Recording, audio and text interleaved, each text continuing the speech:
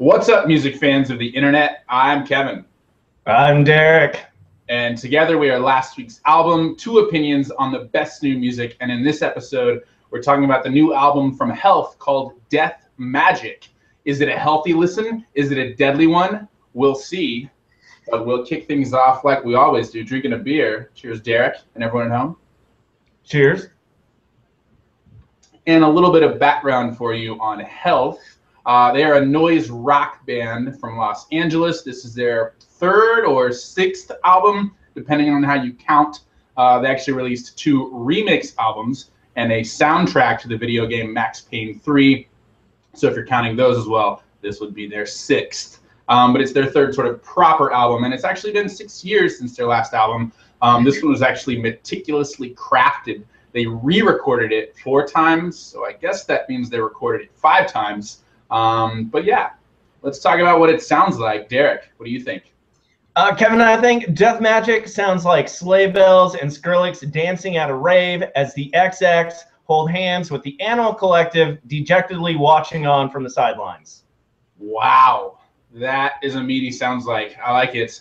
I'm going to say this sounds like 9 Inch Nails teams up with Girl Band to compose the soundtrack to Drive 2, if that were to come out sometime soon.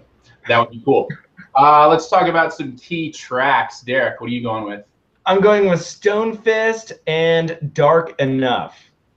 All right, I'm going with Life and Salvia. So why don't you kick us off with Stonefist, Derek?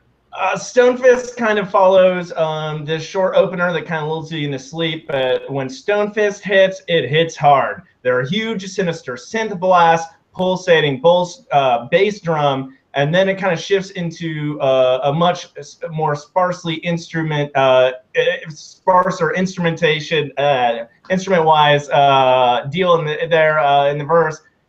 Can't even find my words here.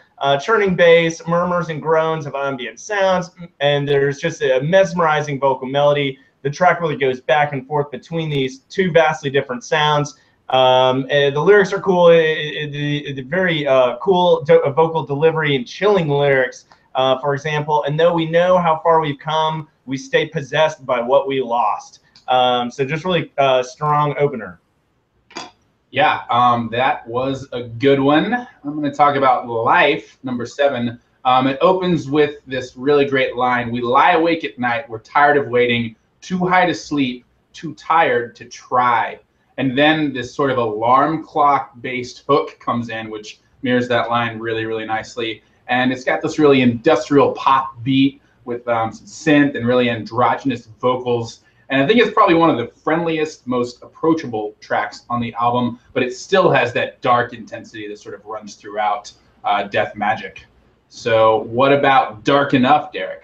I will say this about Dark Enough, not entirely approachable, but it does feature muddy synths, non-committal keys, all too coolly delivered vocal melody, sharp stinging synth barbs that catch you when you least expect it, and a verse whose story seems peculiarly to change the second time around.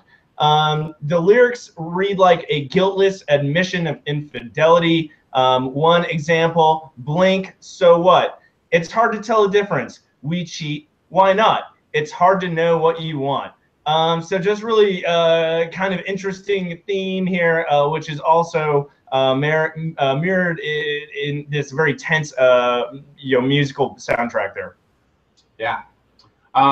Next up, I've got Salvia. And Derek, you mentioned on Stonefist that they use sort of polar opposites. To me, this song is like a call and response between this machine gun beat and these ethereal swirling synths, just completely opposites. And to me, it's just funny to listen to in a good way. It's hilarious the way it reels from one extreme to the next. Really kind of reminds me of Girl Band in that way. And I just love the way they separate 2 of their most disparate elements, almost like oil and water here, just to show you how different they are on this track, but how on other tracks they really blend them together nicely. And with that, we'll talk about some best lyrics. Derek, what do you have?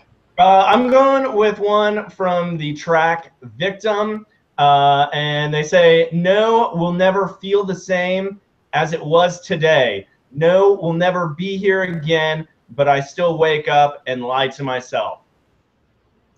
Just very straightforward, kind of dark, looking at, trying to live life to its fullest while acknowledging, one's own mortality. It gets you thinking.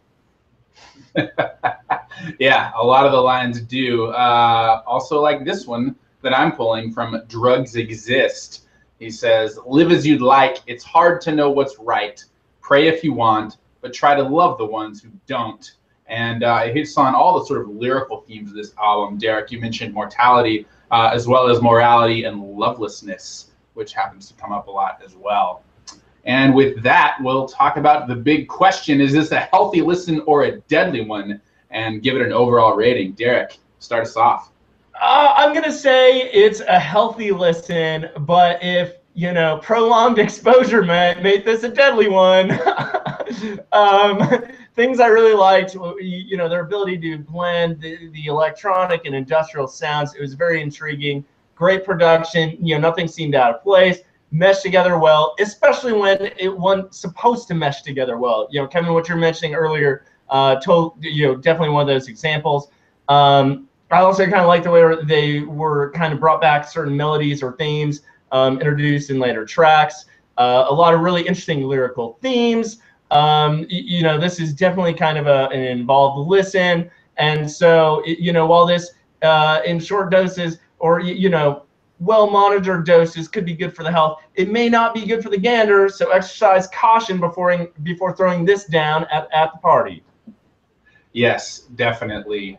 To echo that, Derek, I think it's probably both a healthy listen and a deadly one, in the vein of, what doesn't kill you only makes you stronger. And I think it really seems like a trying listen at first blush, but it's also sort of addictively catchy underneath it all after repeated listens. And as far as rating on the pro side, I think they've got this great sort of goth pop sound. It's really interesting and gripping. They can melt your mind and your body sort of simultaneously. And I think it's a great mix of human and machine. On the con side, it's not something you can listen to every day, Derek, to your point. And I think the lyrics can get a little bit redundant here and there.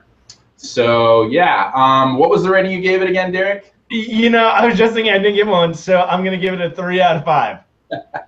I was wondering if I'd just forgotten. I'm going to give it a 4 out of 5. So that's a 7 out of 10 in total.